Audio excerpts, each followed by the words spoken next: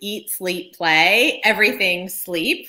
I'm here to welcome you today. I'm Tracy from SoCal Moms and Newbie Box and Eat, Sleep, Play, and so many things.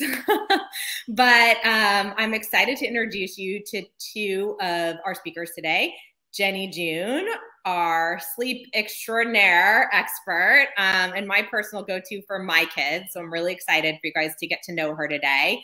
In a second, she's going to take over and tell you a little bit about herself and then jump right into what you need to know to get healthy sleep for your family. And she's going to talk about some of our common challenges. And when she's done giving you more information and her presentation, then she will be available here on main stage for questions.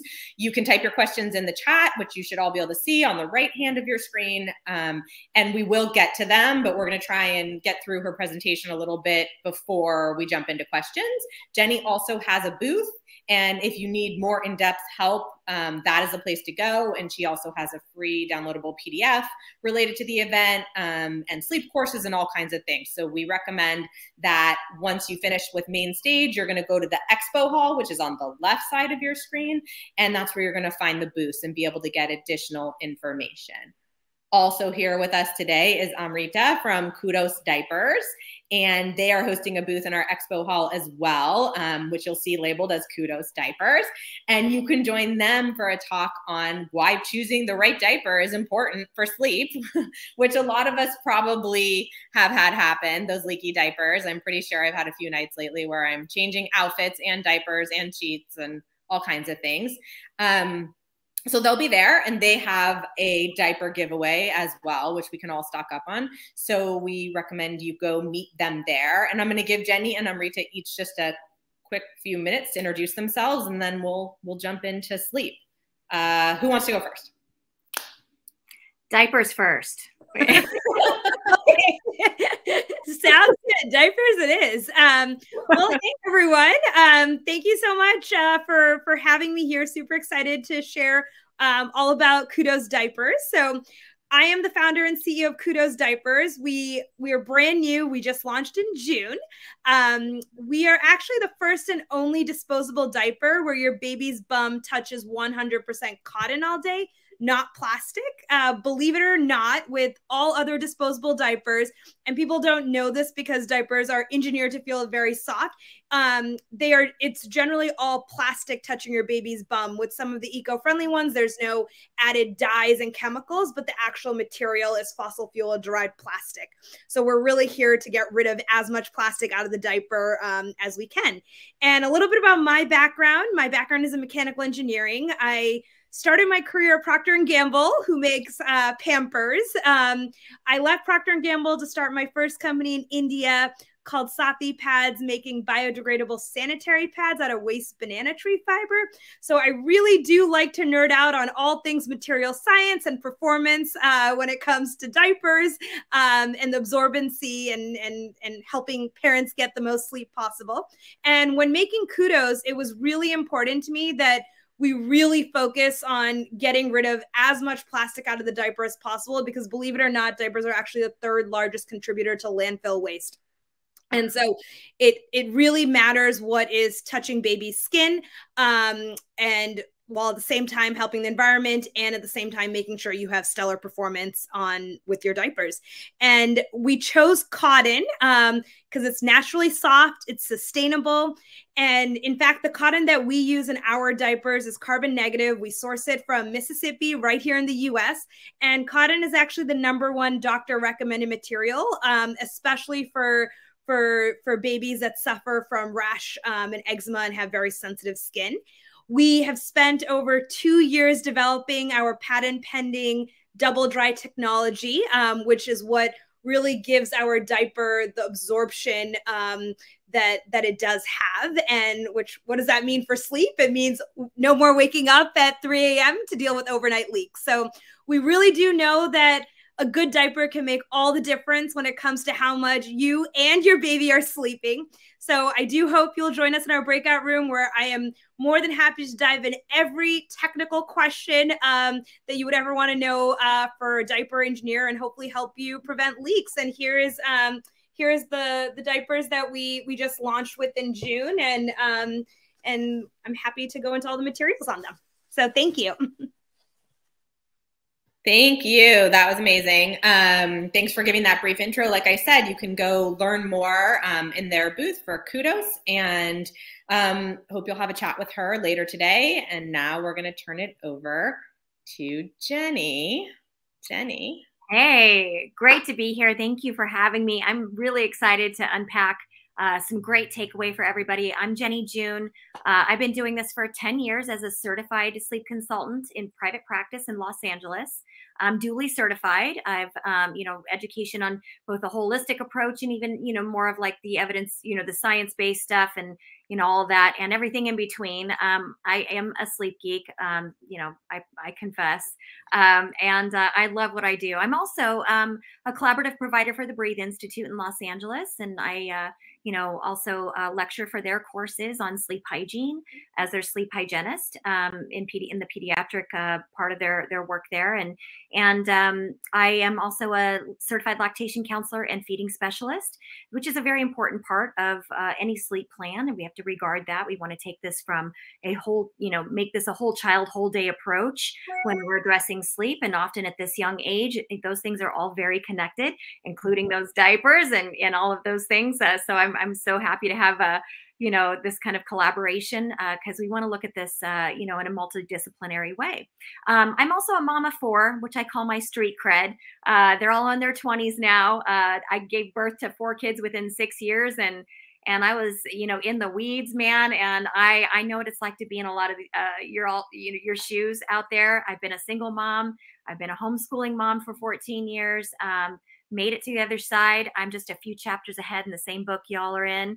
But I happen to still love this work, and I've been doing it a long time, and I'm excited to really unpack the 4 pillars of sleep hygiene for you, the science of sleep, and also look at the neurological habit loops, the habits we form, and how do we change those and create powerful new ones, integrating infant mental health and secure attachment, lactation, feeding goals, whatever they may be, even introducing solids and how that can work even with supporting your sleep plan, depending on the age and stage of development.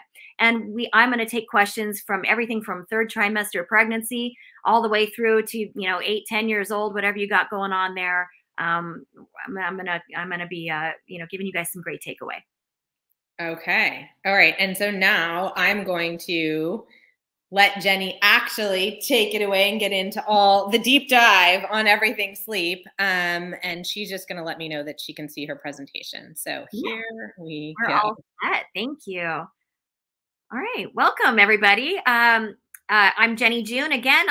I'm not sure if you already heard my intro there, but we can go ahead and go to the next slide. It just kind of, gives you the basics there of, what I broke down for you. I've been certified full-time sleep consultant for 10 years.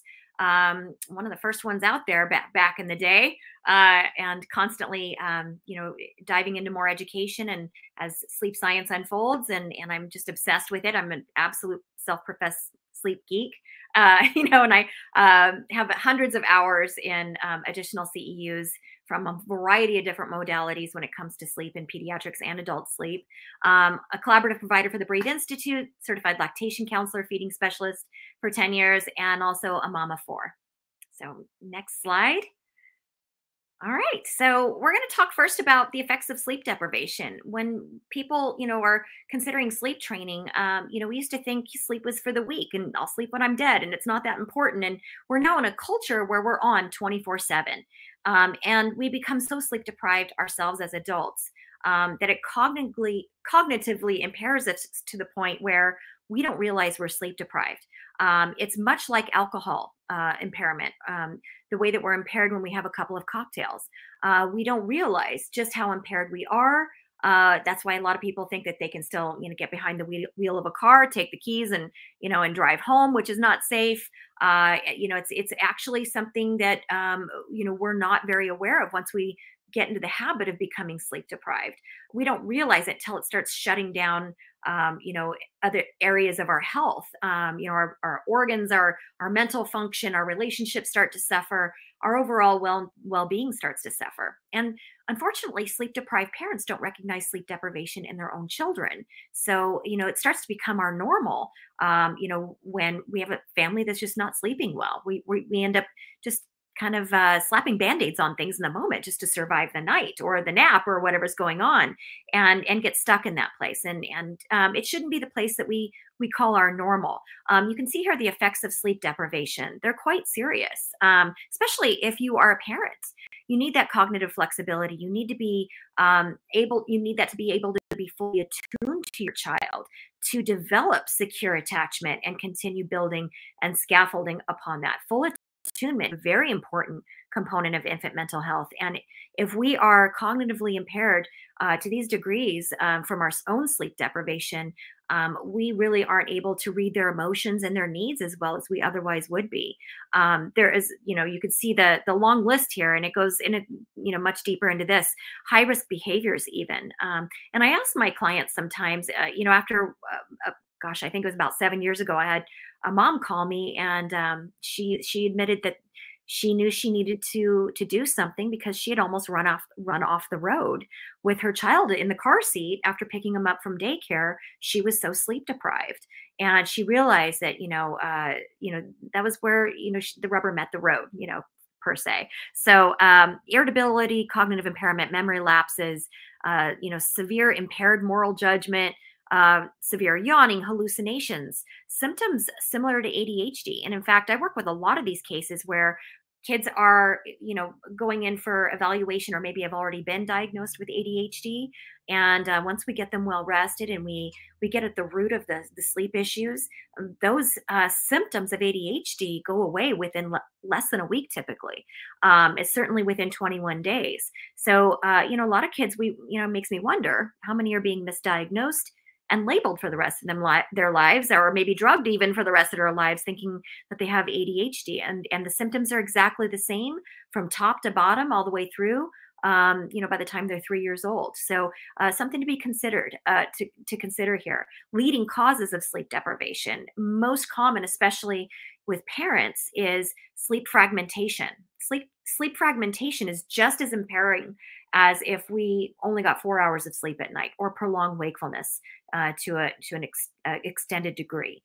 Fragmented sleep is just when we have these little arousals. It's why we know that sleep apnea, or people who snore or have structural or functional issues with sleep, they suffer from serious sleep deprivation. It starts to impact their organs, their ability to function and digest food, and Alzheimer's and all those things are starting, we're starting to connect those things.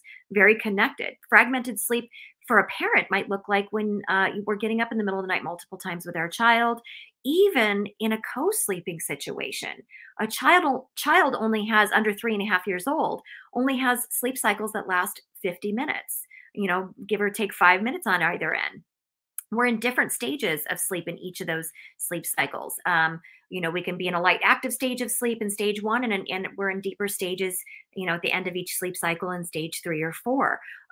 Our sleep cycles, adults, are 90 minutes long. So if, those stages are happening within a 90-minute period for us, but in a 50-minute period for a child, we're waking each other up, fragmenting each other's sleep multiple times all night long. It may feel good in the moment because you don't have to at least get up and go out, leave the room and go into the nursery to attend to your child, but sleep is still quite fragmented, and sometimes even more so because it's happening more often. The other thing is having, the all-night open bar going on, if we're using that as our survival technique to get our kid back to sleep so we can get back to sleep past the biological need to have those calories around the clock, as we get into older babies and toddlers and preschoolers. It's often that I see a lot of moms who are, still breastfeeding their kids in the middle of the night at 3-4 years old. It's not uncommon at all. And it just becomes a habit, and it starts to erode sleep quality for that reason. Fragmented sleep is one of the leading causes of sleep deprivation in most of us. Poor timing of sleep, we're going to get into that a lot in the 4 pillars of sleep hygiene. And that can really, it's not so much the hours, it is the timing of sleep that really matters. But if the timing of sleep is good, those hours are naturally going to be there. Mobile sleep, the brain in motion, cannot experience the deep, restorative, slow wave sleep within the third stage of a sleep cycle. Just like when we are, out and about trying, maybe if we're in a car going for a drive, and maybe we've fallen asleep in the car while our partner or our friend is driving the car on the long road trip. You're napping that car because of the motion, even maybe some lights and sounds and things like that. It's not going to be as restorative. It might take the edge off. You'll still sleep, but you won't be able to get those deep restorative components because the brain goes into a primitive protective response called first night effect, or similar to first night effect when we sleep the first night at a hotel room on our travels. It sort of stays a little more alert and aware, wondering, what is that noise? What is that movement? What is that sound? Is that a lion coming into the cave? I don't want to get into deep sleep if where you're completely paralyzed and can't do anything about it. So it's sort of a primitive protective response. So mobile sleep, such as a stroller nap, a car seat nap, can be baby carrier nap, past the age of 4 months old. That's when nighttime circadian rhythms come into full maturity, and they can get that deep, slow wave sleep for the first time. That's when we don't want any of the fragmentation. We want to reduce that and start eliminating that. And we want to make sure that they're sleeping in the correct environment to get that deep, slow wave sleep, because that's where the human growth hormone is produced. It's where the microbiome system is connected.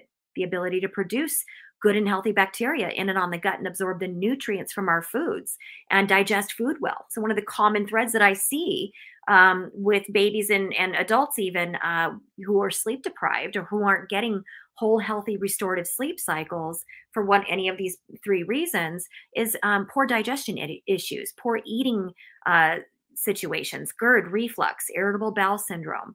All those things are very connected to poor non-restorative sleep, because within 48 hours of our sleep being fragmented or being, just poor timing, such as shift worker syndrome or something like that, or, sleep being mobile, trying to sleep on the red eye on your way to New York, thinking you're going to get up, get off the plane and go to your 8 a.m. meeting, and you realize you're just a hot mess, even though you slept on the plane, you feel kind of groggy. All of those things within 48 hours, if you've continued sort of that trajectory of the way you're sleeping, or your baby is sleeping poorly in a sense, in 48 hours, we become chronically sleep deprived. And that puts our bodies in a chronic state of stress. And then we start seeing the digestive issues, light snacky feeds at the breast all day long, sort of struggling with solid foods, being kind of finicky, picky with their eating, only able to take small amounts at a time, many times throughout the day. And sometimes just, and even when they do get those small amounts, their body doesn't really know what to do with it. It's just not comfortable to digest that. That's the first physical thing that's impacted as a result of the chronic stress that we go into when we're chronically sleep deprived. And it happens very fast. So one of the benefits of well sleep, of improving the quality of these sleep cycles, and sometimes that means sleep training, and we're going to dive into different behavioral methods and such. But one of the benefits is that I see dramatically improved situations with the eating and the digestion. Reflux starts to go away. They start, improving their either intake, and they crave healthier foods, and it's pretty amazing. So, we want to ask ourselves what comes first, the chicken or the egg? And oftentimes it's the well sleep that needs to be the foundation of proper digestion and the ability to desire and want to eat nutritious foods, or protect positive breastfeeding behaviors and milk supply. So there's a way to have it all. We don't have to give up one area of health and safety to have another. So there's just a little bit there on sleep deprivation, the effects of it, and the leading causes of sleep deprivation. So moving on to the next slide, Tracy, thank you, is the 4 pillars of sleep hygiene. This is the foundation of well sleep. These are my trademark 4 pillars that I've been successful with integrating into sleep plans and helping people improve their sleep quality, whether it's a baby, a child, or an adult. Since 2011, 2012, I think is when I trademarked it. But it really breaks it down in a way that's really easy to follow. So I put a comprehensive, detailed plan together for a family, but these are the main components. And if this foundation isn't underneath your chosen behavioral sleep training method, that sleep training method will be very short-lived if it comes together at all. And it'll be met with a ton of additional unnecessary tears of struggle, as they're learning that new skill and adapting to your, to your new parenting response. So this is essential. This is what ensures that your results are sustainable and permanent and long-term. It is the foundation of well sleep. So I'm going to unpack those for you very briefly in the amount of time we have here. You're going to get the little bit of the condensed version here, but it'll help you understand kind of why this is important. The sleep environment, essentially, we need to recreate what nature gave us to sleep in the first place. Cool, dark, and quiet. We want to keep it nice and cool in the room. 60 to 71 degrees, we tend to, ensures that we have elevated levels of melatonin. So the cooler the air is in the room, the more melatonin we produce. And that's for children and adults. It's actually an added protective measure against SIDS. 60% of SIDS cases are directly related to babies who are overheated in their sleep environment. You want to, make sure that they're in breathable, full arm, full leg cotton pajamas, a good sleep sack. The Love to Dream is a great one. Sometimes it's helpful to keep the socks off the feet because we do regulate our core body temperatures from the top of our head and the bottom of our feet. So that might be something you'll need to do if your temperature range is on the higher end there, but it certainly is helpful. Keeping it dark in the room. The optic nerve is very sensitive, and even with the eyelids closed, it can tell if there's a glow of light coming from the edges of the blackout drapes or your closed blinds. In stage 1 of each of our sleep cycles, we're all awake for about 1 to 7 minutes. We just don't know that we are. It's a very light, active, behavioral stage of our sleep cycles. We're moving around, talking, mumbling. Babies will cry or scream out, which seems like forever when it's happening, even 1 to 7 minutes at the top of every sleep cycle at night. The eyes open up at the same time. They flutter open and closed. If those open eye gates, if that optic nerve catches the slightest streak of light or glow coming from the edges of your blackout drapes, or the indicator light on your baby monitor, or a night light on in the room, it's enough to arouse your child or yourselves all the way awake, fragmenting that sleep, preventing the seamless transition from stage 1 sleep into deeper stage 2 and stage 3. And we don't want any unnecessary fragmentation of sleep happening beyond their behavioral habits, maybe where they're getting up and needing, believing that they need you to come in and do something to help them connect back to sleep. So if we can really get a handle on the temperature and the light in the room and have a good quality white noise machine in there to condition any stimulating sounds that could be coming from their bedroom window or outside their bedroom door, to prevent those additional arousals, it's very helpful in getting a handle on the quality of their sleep. The second pillar of sleep hygiene is the sleep cues. This is important. This is where a lot of people get this one wrong, believe it or not. Sleep cues are what we need to be paying attention to, oftentimes in the beginning, just so that we have the evidence with our own 2 eyes to be able to see when our children need to be going to bed at night. And sleep cues really should only be followed for night sleep, not day sleep. Day sleep is a radically different animal. If you're looking at these overtired cues and all the sleep cues during the day, you're going to be completely off with those naps. And I see a lot of that today. A lot of people are very confused about that. Day sleep is about resetting the internal body clock and mastering and optimizing those opportunities that collide or coincide with circadian rhythms. But when it comes to those night sleep cues, a lot of parents think that, when they see their kids rubbing their eyes, arching their back, squawking a bit, irritable, cranky, loud, and uncooperative, they think, oh, Lord, child, you're a hot mess. You're tired. Let's get you ready for bed. And they start that routine, that pre-sleep routine. Unfortunately, when you see those things already at that point, at the end of the night, those are actually not sleep cues. Those are overtired cues, or what you would call a cortisol burst. And we weren't able to, or we weren't aware of what the true sleep cues look like so that we could obey those and have them in their optimum environment to help build up melatonin and kickstart it and keep it nice and high so that the brain and body want to do the sleeping. Those hormones are everything. And we push them past those important cues that we should be paying attention to.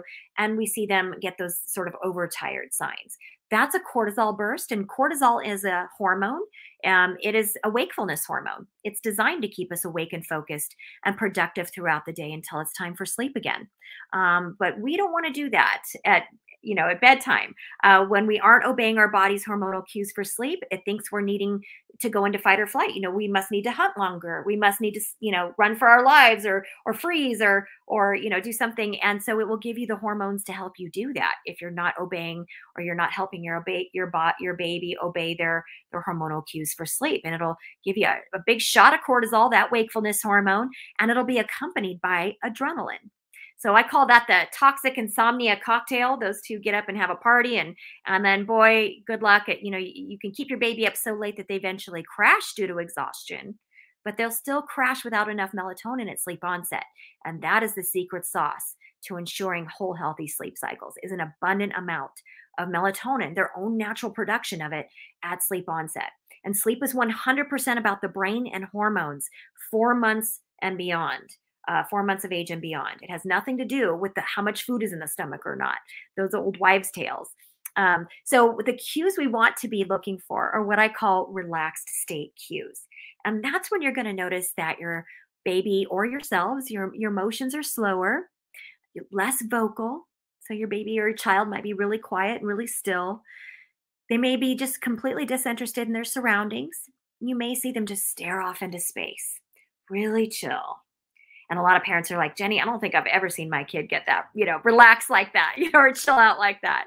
And that's because oftentimes it is happening so much earlier than parents anticipate. And it's very brief window. It's only about 10 to 15 minutes.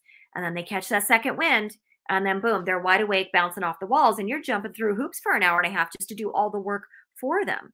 And when we miss those cues and we get them to bed finally, however that is, beyond that important window, that's where we see a lot of fragmented sleep at night. That's what the causation is of that, or extra early waking without the ability to connect back to sleep. So it's very important to be aware of what melatonin looks like when it's peaking out in the system.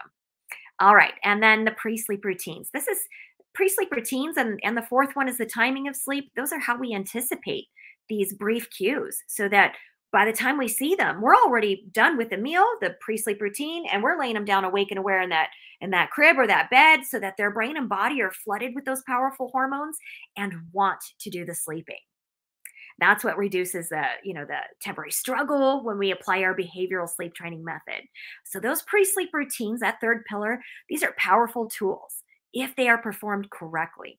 They serve two important functions.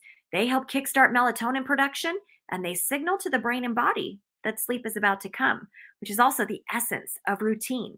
It's what provides a foundation of emotional well-being for your child as they start to recognize the predictable patterns leading up to something they might not like to have to do, like take a nap or go to bed.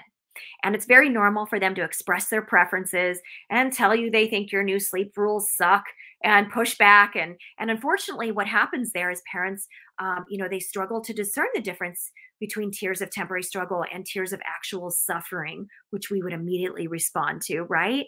And they get reactive because we're in a culture now where we think all tears are toxic stress and they're going to melt their brain cells, destroy attachment. And, God forbid we should end up visiting them in the state penitentiary by the age of 12. Should we, let them fuss or cry? And we try to talk them out of their emotions during this pre-sleep routine. We get in their face and we shush them to death, or we add something to the routine, or we take something away from it. And then there's no consistency in that routine anymore. And then the child doesn't really have a predictable, steady place to down-regulate and express their normal human healthy preferences around having to do something they don't like to have to do, like take a nap or go to bed. And it's normal for them to not like that because they're too little to understand the reason why they're sleep deprived, or feeling so miserable is because they're sleep deprived. Just like they're too young to understand why they've got to be confined in that car seat, facing the rear, not able to see you or touch you for however long it takes till you get off the freeway, but that's where we have to strengthen our parenting instincts and also hold space for our children to feel their normal feelings and provide a sure, steady, predictable pattern for them to rely on while they're down regulating and supporting them through that. And then all of a sudden they start to yield to these amazing routines and it becomes something they look very forward to. So there's specific routines I put in place, when I work with a family or in my course that I offer that are incredibly powerful and they're brief so that they don't catch that second wind, and we're not dragging the routines out, because the anxiety leading up to something that we don't like to have to do is always worse than the event itself. So the longer the routine typically gets you into trouble. So there's specific time frames, there's specific things that I like to do in a routine that optimizes melatonin production and completely sets your child up for success in every way possible, and also ensures that the last thing that they remember before they fall asleep or relax before they fall asleep is that I did it myself. And that's what translates in the middle of the night, is they're connecting from one sleep cycle to the next, or short of a complete nap, being able to lengthen and stretch that nap. So very powerful pre-sleep routines in my program. But that's the reason why they need to be there. The timing of sleep is the fourth pillar, and the timing of sleep, believe it or not, is far more important to regard than obsessing over how many hours of sleep our children are getting or we're getting. And to wrap our mind around this logic, it's helpful to look at jet lag syndrome or shift worker syndrome. If you know somebody who's awake and working, doing their shift, like a physician or a firefighter, a FedEx worker, they're awake and working when they're doing their shift, at their night shift. And they may come home afterwards and they get all 8 hours of sleep in during the day. All the hours are there, but they still wake up a hot mess. They feel really groggy, non-restored. They need 12 pots of coffee and a nap just to make it through the day. And then they're overtired very early on in the night, and push their bodies past those cues because they've got stuff to do, maybe go to work again or whatever. And then they fall into what's called insomnia. Poor sleep begets more poor sleep. So it's really important to understand why the timing is so critical. People who do chronic shift worker syndrome or who have poor sleep hours have higher rates of immune issues. They catch every little cold and virus and things coming down the pike. Their immune system is a little compromised there. They have higher rates of chronic illness, higher rates of mental health issues, and even higher rates of drug and alcohol abuse are more prevalent in this shift workers population. And that's because the brain, sleeping outside of its natural biological rhythms, cannot experience that deep restorative slow wave sleep that I was talking about earlier. I affectionately call it sleep crack. It's the magic stuff that parents pay me to get for themselves when they want to sleep train their kid.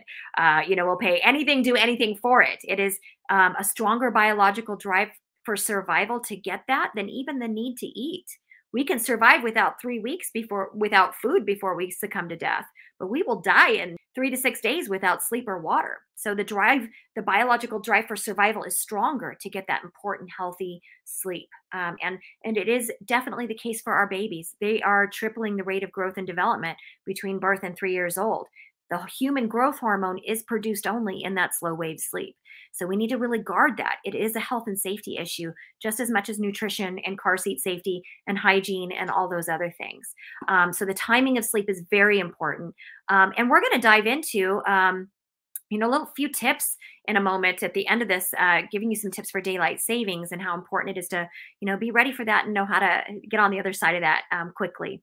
But moving on to the next slide, we're going to talk about the behavioral sleep training methods and really what's happening when we're using one, why we might need to use one.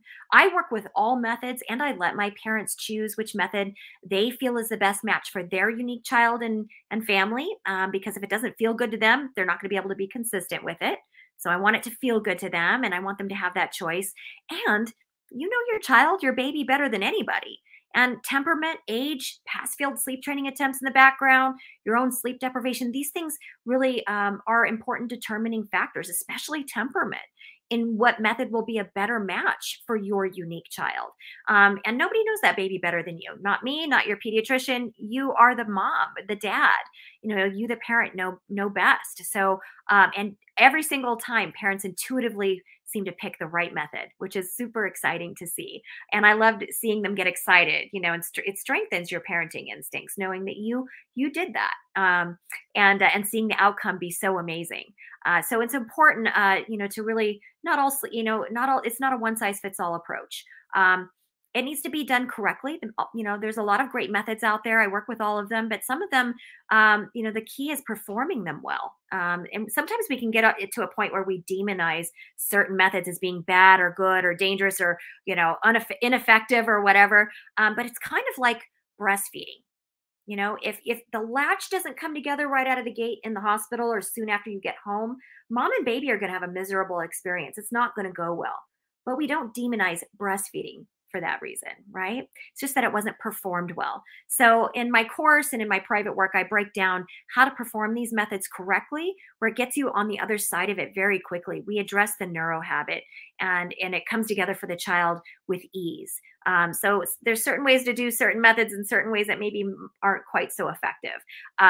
You know, the 4 pillars of sleep hygiene is the most important thing to the most important foundation to build your sleep training method from. Now let's talk about what these methods do. And you'll see on my slide here that I have what's called a habit loop or a neuro habit in a diagram there. So you'll see cue, routine, reward, and craving.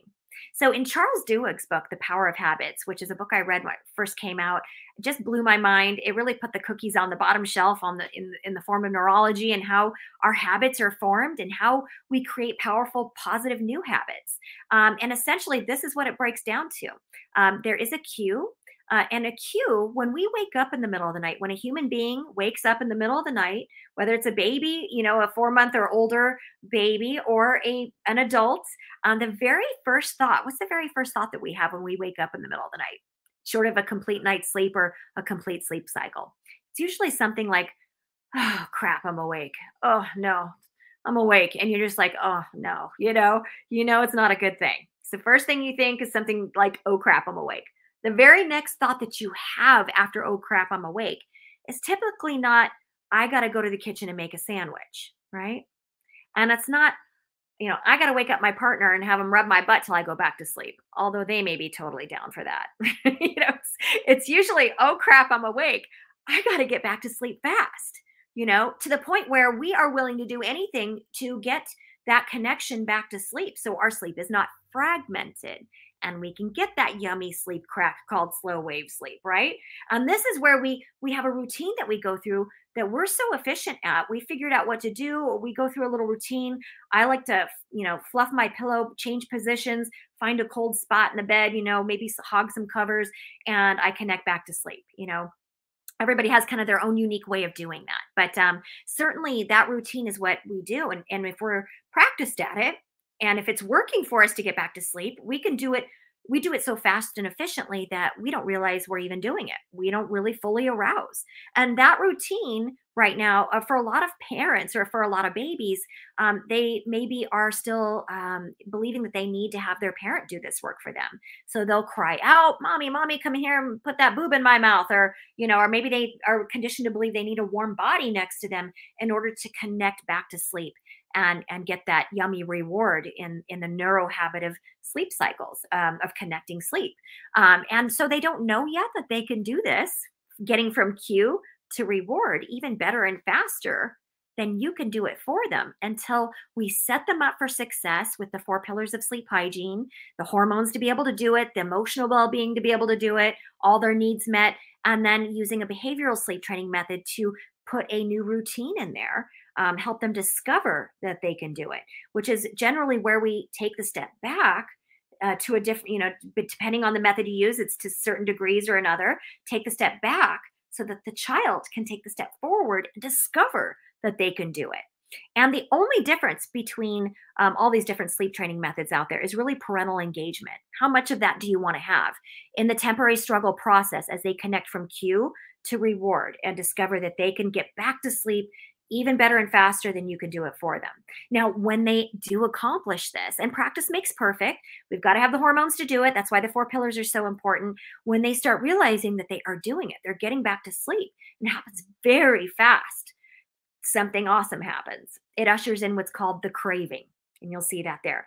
The craving is that slow wave sleep, that yummy sleep crack. It feels so good.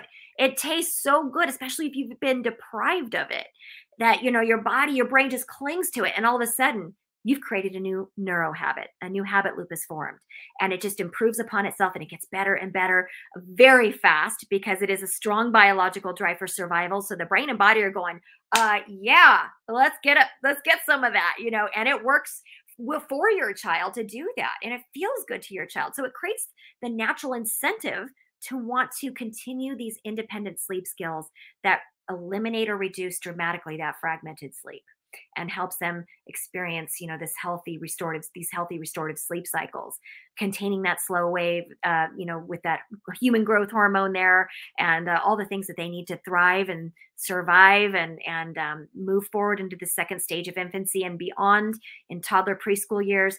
That slow wave sleep is also, it acts like a lymphatic system to the brain. It's what clears waste and toxins and stress that build up on this vital organ every 24 hours. We need that. It's also what helps us regulate our emotions. Very important for toddlers and preschoolers. The prefrontal cortex and the amygdala need to be able to communicate, and it can only do that when we're getting important whole healthy sleep cycles. It struggles to do that when we're sleep deprived. It stays into fight or flight, and they're operating off of adrenaline for their energy the rest of the day when they wake up in the morning, if they're not well rested. So that's essentially how habits are formed, how we can change them, and where your behavioral sleep training method fits into this equation after we've set it up for success on those 4 pillars of sleep hygiene. It is what becomes the new routine. We keep the same cue, we keep the same reward, we just change the routine that connects the two together. And by the way, this is how Alcoholics Anonymous works, and this is how NFL football teams learn to win Super Bowls. So interesting little trivia there. All right, next slide. Let's see, Tracy?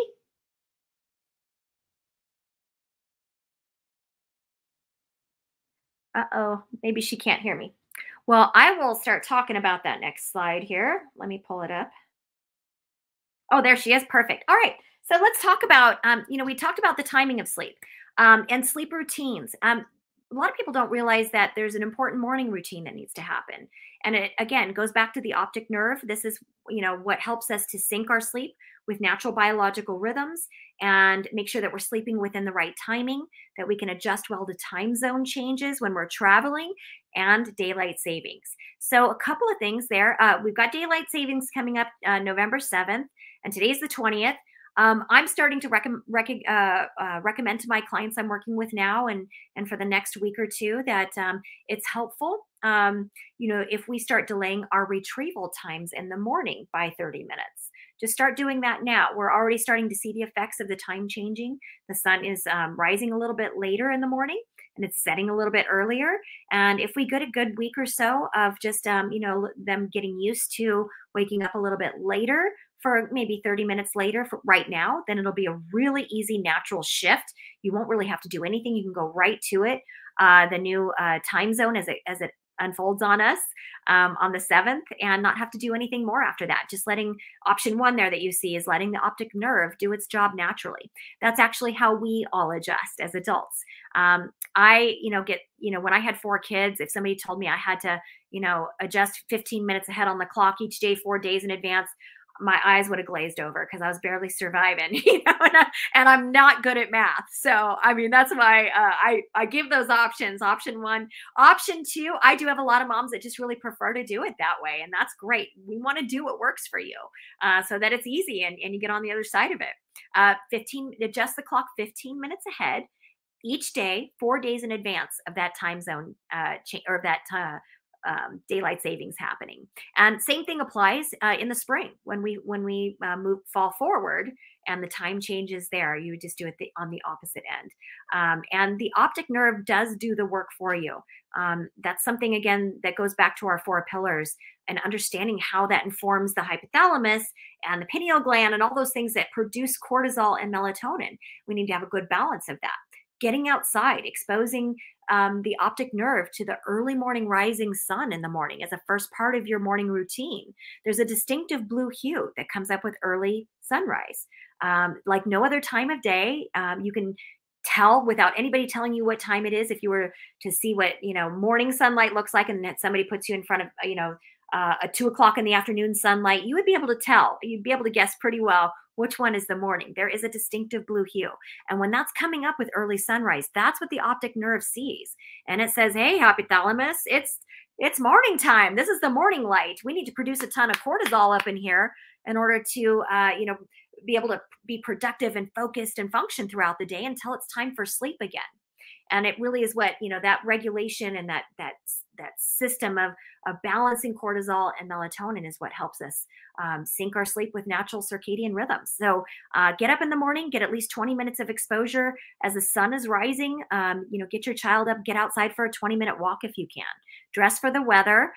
Even in the northern regions of the UK, where I work with a lot of clients, in Canada and all over the place. I sometimes get some folks in Alaska that I work with virtually, and they get this. They understand that this is an important part of being able to have the energy you need to function well and be cognitively flexible through the day. But it's also what we need in order to sleep well at night. It acts like a basic circadian rhythm light therapy, if you will. So it's a good morning routine, especially once this time changes to as soon as the sun starts to rise, usually around 7 a.m., to get outside after your breakfast or whatnot and hang out for a while. Go walk the dog or have a little nature walk and enjoy whatever weather may come. Just dress for the weather and expose that optic nerve. It's also the early morning safe rays of the sun. In some places, we're still getting some of that sunlight, or even through cloudy, stormy, rainy days, we can still get that UVB. And that particular time of morning, it's the safe rays of the sun. This is what helps us to absorb the most potent form of vitamin D that we could possibly give our children or ourselves, far more so even than any synthetic supplement. And that vitamin D, we know, is very important in protecting our immune system. And we need that more than ever today. But that vitamin D is also what protects iron stores. And iron is directly related to sleep issues at night. People who have low levels of iron in their blood or are anemic, they have horrible issues with sleep at night and oftentimes sleep disorders as a result. Restless leg syndrome is one.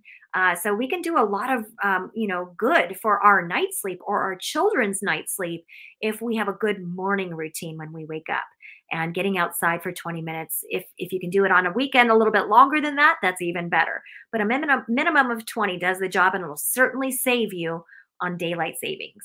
So I hope that information is some good takeaway. I do have a PDF with more detail there, referring back to the 4 pillars of sleep hygiene that you can get from my assistant Bree in my at my booth here at this event. You can also schedule and I think you can go ahead and go to the next slide, Tracy. Thank you. So I've got a sleep training course for toddlers and big kids, really 16 months old to about 7 years old. It covers everything. Crib to bed transitions, potty training, all the crutches you can imagine out there. The 4 pillars of sleep hygiene are broken down into great detail, giving you a solid sleep plan, soup to nuts, everything you need. There's a great troubleshooting session in module 5. The whole course is only 2 hours long, and it's self-paced. You can take it, as little as much as you want. There's some great downloadables, some extra support, and a 30-minute call directly with me if you want to go to the elite package. But the main one is $99. It's there for you. I also would encourage you to schedule a 15-minute discovery call directly with me. You can schedule that on my website, jennijune.com. And we'll unpack your unique situation together. And if you'd like to move forward from there on a private level with me, you can also do that. My services and pricing page is all in full disclosure on my website as well. And I'm happy to help you and meet you right where you're at and create a customized sleep plan that includes a feeding protocol, whole day, whole child approach. But it goes into a lot more depth than what we're able to do here. But that gives you a little teaser and some good takeaway, I hope, in understanding how sleep architecture and physiology works and how habits work and how important all those 4 pillars are to well sleep. And anybody can do that. So, all right. The next slide, I think, is just my contact information. And I think you can see that there. Please follow me on Instagram. I haven't done such a good job of, working on that. I've always been a Facebook girl, so now I'm paying for it. And so if you can give me a follow there, that'd be great. But I've got Bree just putting out some great content there, some going into depth into all these things that we talked about, and I'd love to have your feedback, your comments on that, and tell me what you think, and maybe throw some your unique situations my way. I'll be able to answer those for you. So that's my info, and I'd love to take questions. I think Tracy, you said we were going to do that now, or maybe on the main stage later, correct? I'm back. Hello. All right. We are going to take questions, as we said. Hold on. I'm going to get rid of our screen. So we have your face that we can see. And we're going to ask if anybody has questions that they want to post. I think Sarah's going to help us post them, grab them from the chat. So for people who are in the event, you can just use the chat on the right side and type in any questions you have, and Jenni will answer them. So, but I can start us off with a question while we're going to get questions from Sarah. So does the time change sort of theory apply to things like holiday travel, or like when you're, going through time zones, or you have family in town, or you're doing different things? I think a lot of people are also preparing for sort of this disruption. It's a happy disruption, but like nevertheless a disruption. Like I know we're going to Hawaii for the holidays, for example, where it'll be significantly earlier than here. And I know like some people, I feel like always like put their kid on the new time right away, or some people are like, I'm not leaving LA time. So what do you recommend when you're in those situations? Great question. Yeah, the same concept applies. The optic nerve is what does a lot of the work for us when we are adjusting time zones with travel. When you are traveling with a baby over, I would say probably over 5 months old, or over 4 months old, 5 months old, and you're going to be in the destination of your travel destination for longer than 3 or 4 days, it is really a good idea to avoid the red eye, protect their night sleep at all costs if you can. If you can, it's not always possible depending on where you're traveling. But if you can travel in the morning and protect their night sleep, when you land at the time zone of your destination, sync right to that time zone of where you're landing.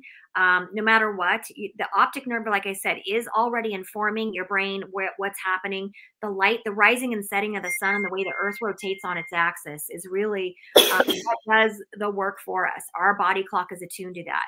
And we'll make that adjustment typically with, some kids adjust very quickly, or adults very quickly. Sometimes it can take 3 or 4 days.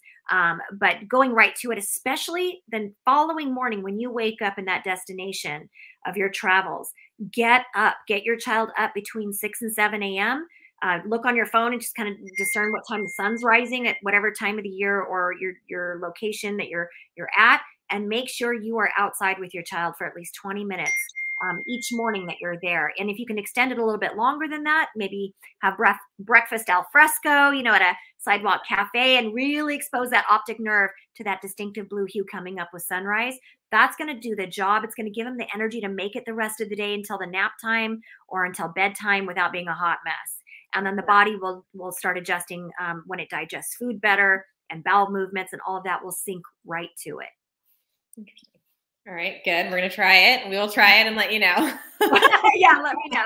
Call me from Hawaii. I'll call you from Hawaii and let you know what's happening. Yeah. Okay, we have a couple questions. Let me start with those. Okay, I'm due with my first child in December. What tips, et cetera, can you recommend from birth forward, to have in your sort of toolkit? I'm so glad you asked that question.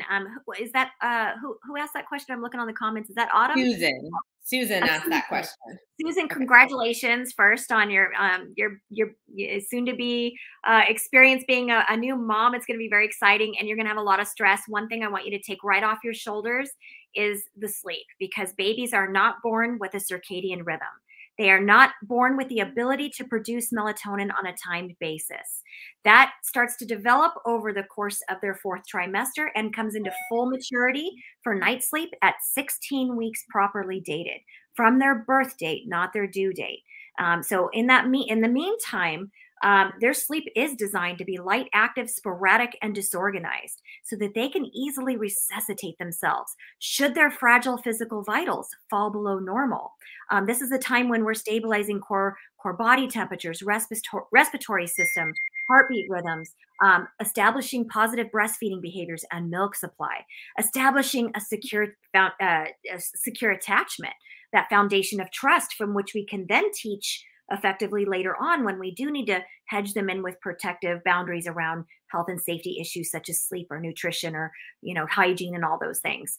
And they can adapt to change well because we've built that foundation. But rest assured, there is nothing you can do to create permanent bad sleep habits in this first 4 months of life. There's absolutely nothing I can't train out of your child.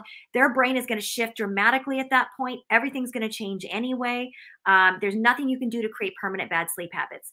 Do the best you can just to protect your own sleep at that point, and get some, there's some great products out there that you will help take the edge off to help you make it and help you keep your baby safe and, sleep when, when they can or however they can.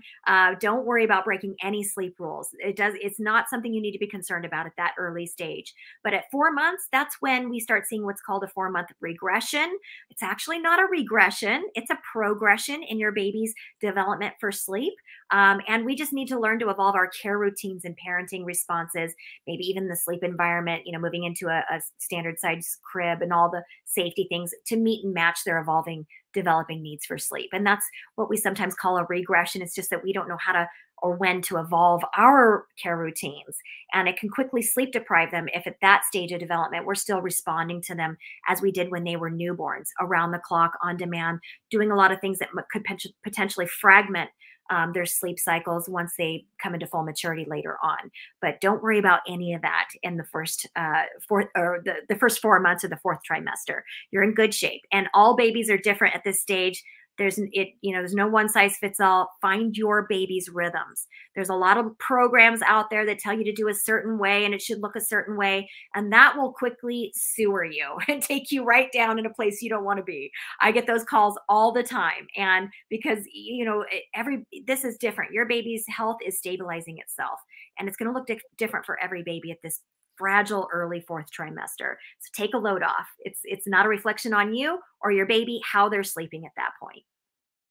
Awesome. All right. We have 2 people with 7-month-olds and different questions. But so the first one is, I have a 7-month-old baby. How do I get them to sleep in the crib through the night? They wake 2 to 3 times per night. I nurse him in bed and then put him back in the crib. But lately he's been waking up on transfer back to the crib and ends up just sleeping in the bed. Yeah. I would love to do a 15-minute initial, discovery call with you and kind of break these things down.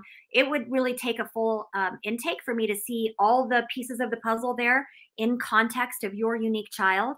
But I can kind of tell from what you're already mentioning there that there's an association there where, whatever conditions that we're using to fall asleep or relax to before we fall asleep, or relax our child to, or get them all the way to sleep, whatever conditions they're doing that under, when you put them down in the crib or they wake up or they segue from one sleep cycle to the next, they're conditioned to believe they need those same things in place in order to connect back to sleep. And so that's where the routine component and that neurohabit part of my slide there that we talked about, it's about changing that routine of how, what's the last thing they remember relaxing to or falling asleep to before they fall asleep, what are you doing at that point? Are you letting them do that work, relax themselves and connect to sleep on independently, so that when they're waking up in the middle of the night, segueing from one sleep cycle to the next, the last thing they remember falling asleep to, the last thing I remember relaxing to before going to sleep is, I did that myself. And that's what starts the habit loop process. Oh yeah. And then they can do that even better and faster than you can do it for them, once they get a few opportunities to practice that. And practice makes perfect. So it's like any other gross motor skill, like learning to walk or crawl or sit up and stabilize themselves in a sitting position. There's going to be some times when they fall over a couple, they get a bump on the head. It's going to be some temporary struggle involved in that while they're learning and mastering that new skill. But again, practice makes perfect. And it is just temporary struggle, learning something new. And so, it's difficult when you're undergoing that and not sure what to do. And, you hear this crying maybe, or fussing or resistance. They have strong associations. They're tired and they just want to get back to sleep fast.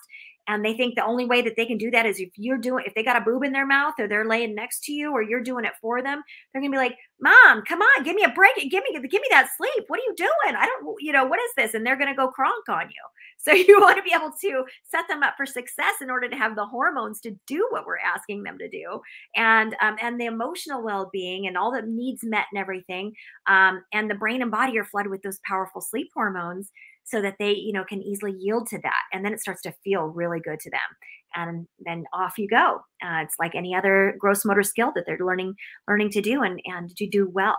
So, we can unpack the details of that and talk about what it would look like for your unique child and different strategies about getting to that point.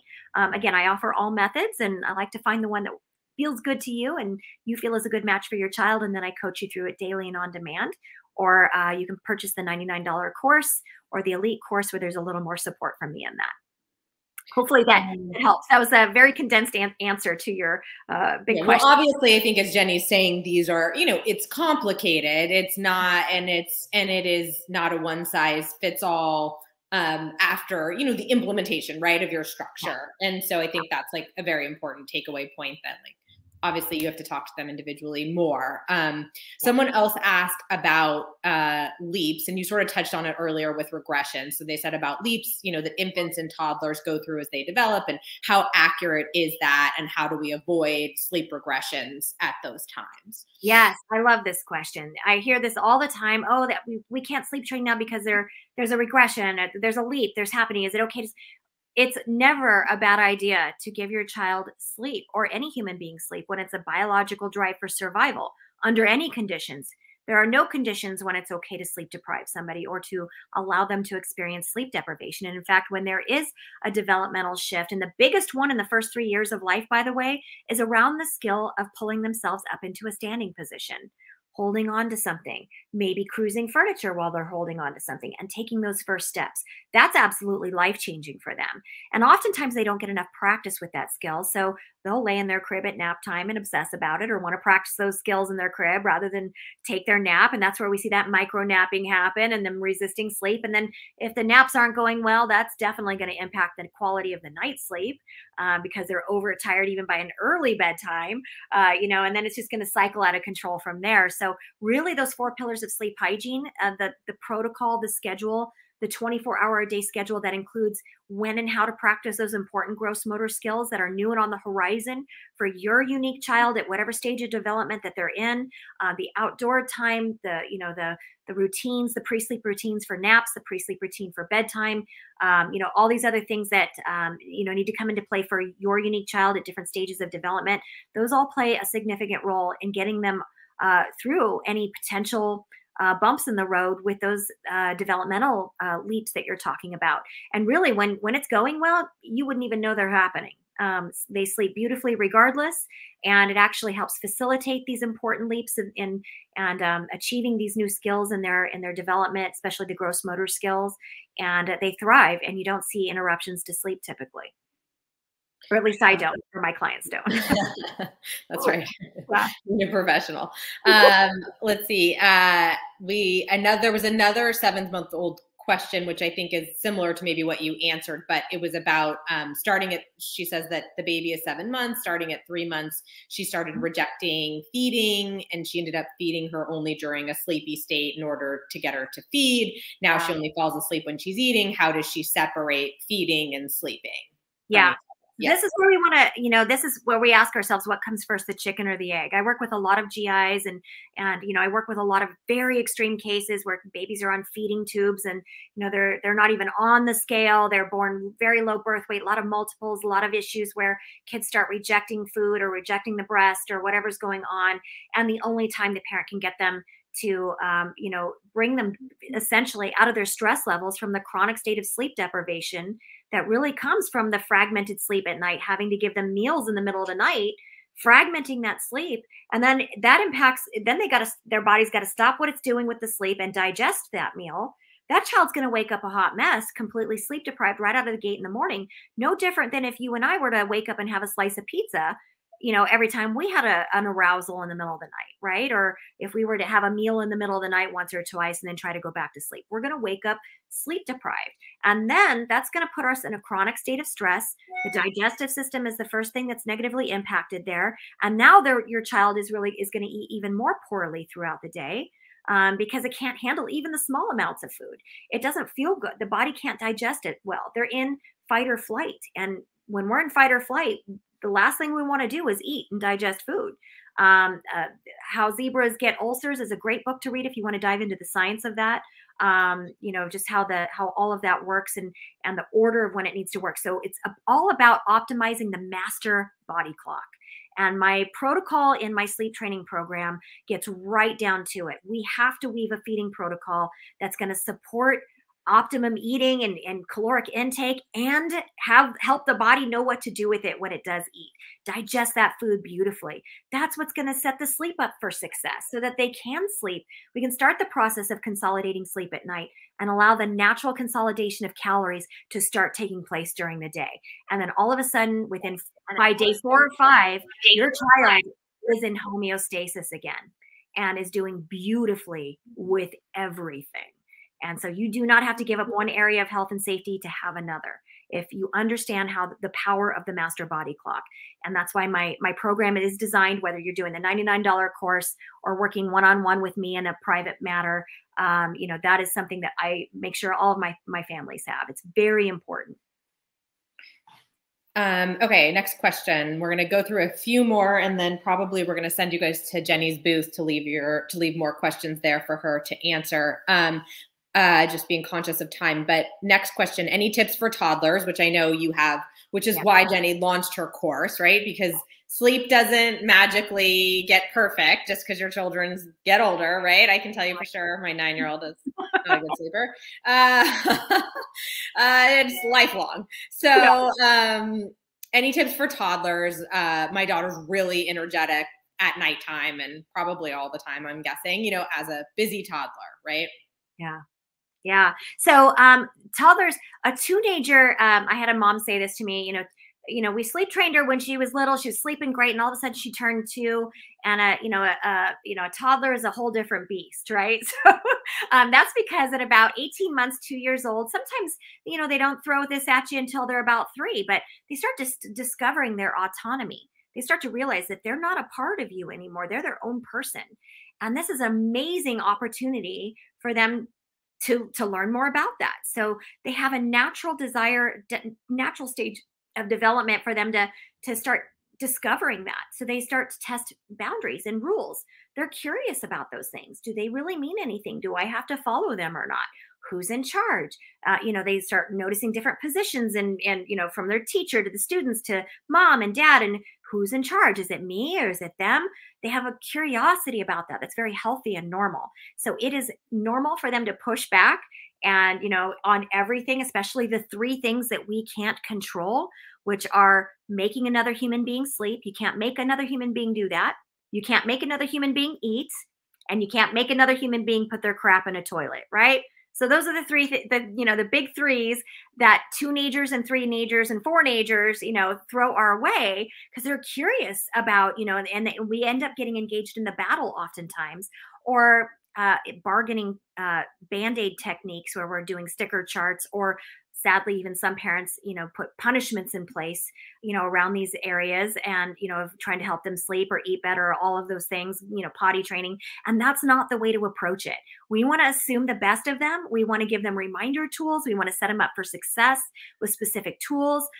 They love, they love structure.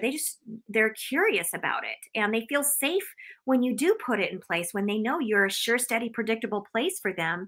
You're setting them up for success in every way possible, and then taking a step back so they can take the step forward. And they see on your face that, you believe that they can do it, and you're not worried, and you're not going backward on what you say. You're holding space for them to feel their big feelings. You let them know when they're throwing tantrums and fits during the pre-sleep routine that you accept these feelings and them just as much as you do when they are showing happy feelings and they're compliant, right? And they see that, I'm accepted in all these feelings, and mom and dad are telling me that I can do hard things, and they're, and yeah, I am tired because of all that good sleep hygiene, and then there's a variety of different tools that I offer parents to use. Again, I never use one size fits all sleep training method or routine in that neuro habit. I offer a variety of different things for parents to choose from. It's got to feel good to you so you can be consistent for your child who is really curious about whether or not you're worthy of leading them or not. And we get the opportunity to be the first example to them of what healthy boundaries looks like. Healthy boundaries is not about controlling another person. We're not going to try and control your child. We're not going to try and talk them into liking their pre-sleep routine or doing the sleeping. We can only control ourselves, self-control. And we can control this routine I give you, the timing of sleep, the sleep environment, and your parenting responses, which only serve to be a reminder tool for them so that they can really learn that they can do this hard thing. And that's what develops self-efficacy. And self-efficacy is the foundation of self-esteem. So really, it's a whole different ballgame with toddlers and preschoolers and older big kids. And that's why I specifically designed my course to really address all those unique factors. You can certainly do private work with me if you like. A lot of parents are still wanting to just do that with me privately. But that course is everything you need, and I highly recommend it for $99. Okay, next question. I have two more I'm going to get through, and then we'll send everyone out to the rooms. We live in beautiful gray Michigan from October to April. What do you think would be more beneficial for my children's sleep routine? 20 minutes of a light box in the morning or 20 minutes of sunrise walk during the winter or fall? Yeah, great question. I was just in Wisconsin, actually, I think it was back in April when I filmed this course. I sort of up in that region, and I noticed it. Yeah, it gets a little cold up there, and it's a little gloomy and cloudy. I grew up in the Northwest myself, so we didn't see the sunlight usually till noon every day, and when the clouds would burn off. I grew up in the Portland area, but it's much better actually to get outside than having a light box, because even though it's a cloudy day, you're still getting and absorbing the UVB rays from the sun, even if the sun isn't showing. And that is going to improve the absorption levels and the depth of the vitamin D that your child gets. And that vitamin D is important to protect their immune system and protect those iron stores. And that iron is directly related to quality sleep at night. So, if it's a horrible, stormy, awful, the weather is, obviously too bad to go out in. I actually would prefer, even beyond a light box, have your child playing in front of a sunny window in your home, where they're getting some exposure to the natural sunlight, or whatever we call it when the clouds are out, when the sun is rising, and that's still going to help that optic nerve and even give them a little bit more vitamin D than a light box would. But if a light box is all that you have, the conditions are such that that's all you got to work with in that moment, that would be your next go-to, obviously. Okay, final question we're going to do. My baby is breastfeeding, and everyone's thanking you, by the way. They love you. Oh, good. I'm so happy. And it says very helpful, just because I know you're not getting their feedback. So they are saying that this is very helpful and appreciative of your time today, as we all are. But I'm going to give you the final question for now. And then, like I said, Jenni has her brand room, so you can go in there and get more information and access resources and all the links and all that good stuff. Okay, last question. My baby is breastfeeding and is a year old. Recently, she won't sleep more than 2 hours at a time, or 4 hours at first, and then wakes every 2 hours after that first 4-hour stretch, I think is what she's saying. What do you recommend? Yeah, so it depends on your breastfeeding goals. You don't need to take away breastfeeding. We just change the order of when it's happening. A year old, they obviously don't need the calories around the clock to survive, thrive, and sustain life like they needed when they were younger babies. So it's become a sleep crutch. You might be using the 2 glass of wine nightcap in order to help them relax or go to sleep. That sleep association where this is what relaxes them. It might be in your current pre-sleep routine. So those are the conditions that they expect to have in order to segue from one sleep cycle to the next, and where there's a slight arousal there, and they don't know yet. Your baby doesn't know yet. She can connect back to sleep even better and faster than your breast can do it for her. So that's again, going back to that sleep association, that routine component in the neuro habit. It's time to consolidate calories at night, or consolidate sleep at night. Allow the natural consolidation of those breast milk calories to consolidate during the day. Once your master body clock, at this point, you're a well-oiled milk-making machine. Most of us have a harder time getting rid of our breast milk at this point than keeping it. So at this point, your body just the master body clock needs to see that demand and supply and demand are happening at a different time. So it takes about 72 hours when you do finally, allow her to sleep and connect back to sleep without the milk, and you're now providing the milk during the day. She's getting all the same amount of calories. Nothing's being taken away there. She will consolidate and drink and consume a lot more if she has the incentive to do so, because she's waking up well rested and she hasn't been eating all night long. So that's just going to naturally happen and throughout the day. When your body starts noticing that demand is lessening at night, you'll start feeling a little engorged at first in the middle of the night, the times that you would normally feed your baby. To take the edge off of that, helpful tip, get yourself a square plastic bucket, something we might put our feed in and soak our feed in. You can get them at, any big box store. And in the middle of the night, when you're starting to feel that really tight sensation, because that's when your body clock says, oh, we always give a feeding at night at this time. We need to get ready and stock it up. This baby's going to eat now, So when that's happening and your baby isn't transferring milk at that time, you're going to feel a little engorged. Just take that foot bucket, go into your bathroom, take down your nightshirt, and fill that bucket up with warm water, as warm as you can, be comfortable with. And then lean over with submerging both breasts in that bucket of water as deep as you can up to the chest level, and hang out there, no pun intended, for about 3 to 5 minutes. And if you look down, depending on the color of that bucket, you'll see a stream, a very slight streak of milk flowing out into that water without you doing any extraction or signaling production.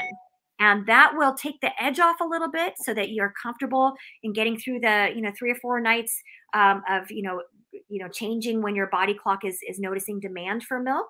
And also preventing mastitis and infections and all of that. And then, you might have to do that a few times at night, but certainly that will get you through and in a healthy way. And then all of a sudden your body is noticing baby's taking those calories more during the day. So it will shift production and increase it during the day. And then all of a sudden it will let you sleep at night and not produce so much at night. So that's how that works. That master body clock is really amazing thing.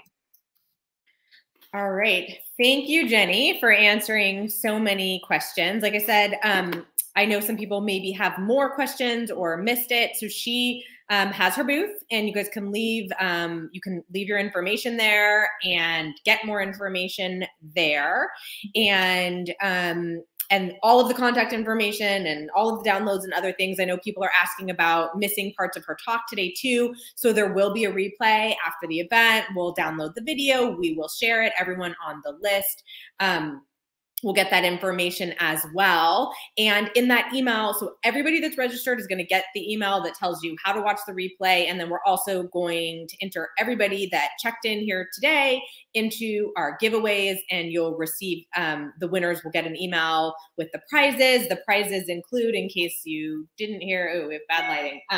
We have 3 Love to Dream sleep sets, which obviously are important. I know Jenni has, I think, on her website too, maybe a list of products or other things that she recommends or can talk to you about. I know all the things that people have questions about related to products, but we have sleep sets for you from Love to Dream. We have a mattress from Naturepedic, which, we all need to find the right mattress for our cribs.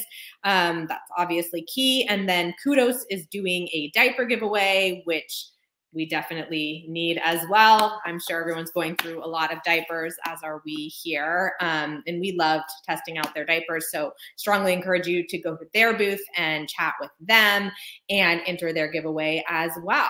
Thank you guys again so much. Thanks for participating. Thank you for the good questions. Thank you, Jenni, for your time and the excellent information. And we will hopefully see everyone again soon. Thank you. See you soon, everybody.